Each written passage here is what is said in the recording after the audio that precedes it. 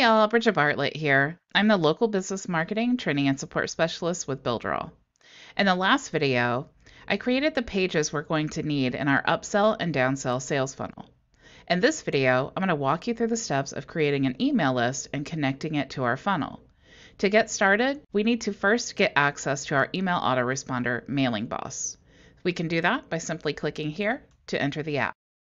Once inside, the first thing we need to do is create a new workflow. So we can do that here. So let's call our new workflow sales funnel, and we'll go ahead and click continue.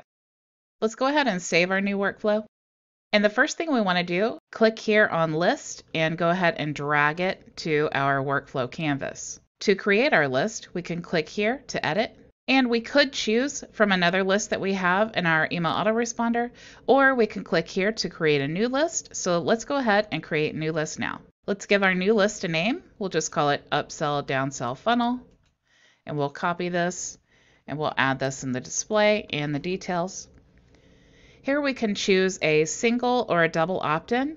A single opt-in is when they enter their email address and they immediately go to the offer.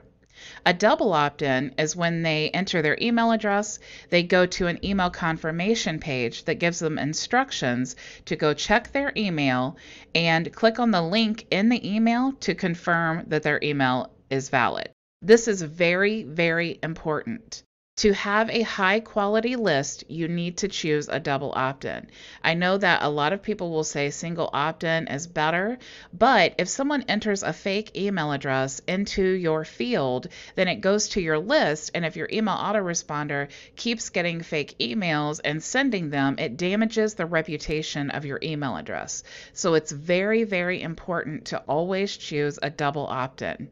So let's go ahead and we'll keep this double opt-in and we'll click create. So now that we've created our list, let's go ahead and edit our list by clicking Update List.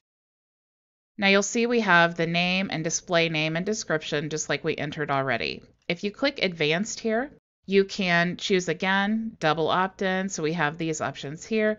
You can choose to send a welcome email, but I actually prefer to leave this as no because the first email in our sequence is going to be our welcome email. So I'm just going to go ahead and leave this no. You can add a link to redirect if the subscriber is not found or if they already exist, but there's a better way of doing that, and we'll go into that later on in the video. If you want to require approval of your subscriber, you could choose yes here, but I just prefer to leave this as no. You can change the display name that you want your email to be from. You can choose from your list of verified emails here, but if you don't have a verified email, you can go ahead and choose the mailing boss email that it defaults to. You can select which email you want it to reply to. I did a training earlier on a hair salon. That's why it defaulted to my reply to email. You can change the subject of your emails. You could create tags with list field values here, and that's a more advanced feature we'll go into later in the course. And then you can also send data to the CRM, which I definitely recommend because Builderall has a CRM integrated simply by clicking yes. So let's go ahead and save here. You also have the option to receive notifications. So if you want to receive a notification every time someone subscribes, you can click yes here and then enter the email that you want the notification sent to. You can do the same when they unsubscribe or when they confirm your email. Under subscriber actions, when they subscribe, if you want them to unsubscribe from any other list, you could choose that here. Or when they unsubscribe, if you want them to unsubscribe from any of these other lists, you could choose that here. Your company details are going to be the default details that are up in your profile here. So if you are an agency and you have multiple companies that you're doing email marketing for, you could change the company details specifically here in this email list, okay? We're just going to go ahead and keep this as the default, and let's go up here to subscribers. Here you'll have a list of all of the subscribers that you have in your list.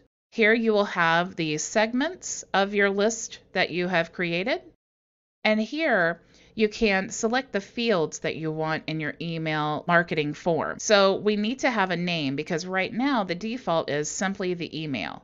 So we want to add the name, so we can do that here by clicking Add Text Field. And let's go ahead and just keep it first name. And then we will change the tag to fname. Fname in capital letters is the tag for first name. We do want to make this required, so we'll go ahead and click yes. And we want it to be visible in the form, so we'll keep that as yes or visible. And then let's go ahead and make this the first field in the form. So it'll be first name first, and then the field for the email. So let's go ahead and change this to 2, and then we can save our changes. You can also add a date and time field, a phone prefix drop-down if you are wanting to capture the phone number. You can also add a drop-down field, a text area field, a phone number field, a multi-select field, checkbox field, a date field, and a radio field. For now, we're just going to keep this as the field that we need for the first name and email. And let's go ahead and move to pages. Now here in the pages, there are a couple things that we need to change to make sure that it's connected to our funnel. Right now, we have some default pages and emails that will go out if we get a new subscriber.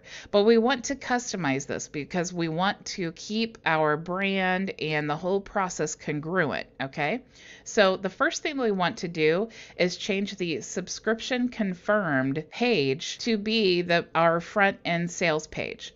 So let's go back to our sales funnel. We're going to enter the Cheetah Builder. Let's find our sales funnel. And let's go ahead and edit. And let's publish this so that we can get a published link to attach to our form. So we'll click close now.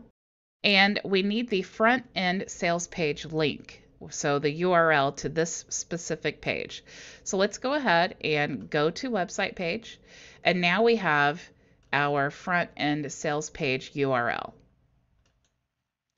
So let's go back to our mailing boss and click on subscription confirmed. Currently, this would be the page that they go to when they confirm their email, but you can see this is definitely not attractive and not congruent with our brand. In addition, this does not give them the offer that we're giving in our lead magnet. So what we want to do is click down here where it says advanced, and you can see it says instead of the above message, redirect the subscriber to the following URL. So let's go ahead and paste the URL to our front end sales page here, and we'll just click save and next. Let's go back to pages. Now here it says update profile. Right now, if they have already confirmed their email, but they want to go back to that front end sales page, right now it would go to update your profile page, which is this ugly page here. So what we want to do is actually change this to go to our front end sales page again, because we want to give them the opportunity to still go to our front end offer, even if they've already subscribed. So let's just go ahead and we'll click Control V to paste and then save next. Now they will be redirected to our front end sales page instead of this page here. So let's go back to our pages section, and we want to change the subscription confirmed email. So let's go ahead and click here. You can see right now it says, please click here in order to confirm your subscription on the list, and then it gives the list name, but our list name is upsell, downsell, funnel. So let's go ahead and change this by double clicking in the box, and let's just completely delete this here, and we'll say, please click here to receive your special offer. Now you never want to change this because this is the auto tag that's going to send them to the subscribe URL. So this is what's going to tell Mailing Boss that they have subscribed. You can add anything you want to in the thank you. So if you wanted to add your name, you could do that here. You could also do a lot of other customizations here if you prefer. And then the company name field, this is the auto tag for the company name that we discussed already how to change. And any of that information, whatever the company name is in that section, is going to show up here in this auto tag. So let's go ahead and click Save Next. So now that we have our email list created and connected to our sales funnel, in the next video, I'm going to show you how to create and connect the membership areas so we can make sure to restrict access to our upsell and downsell items. Until then, go build it with Builderall.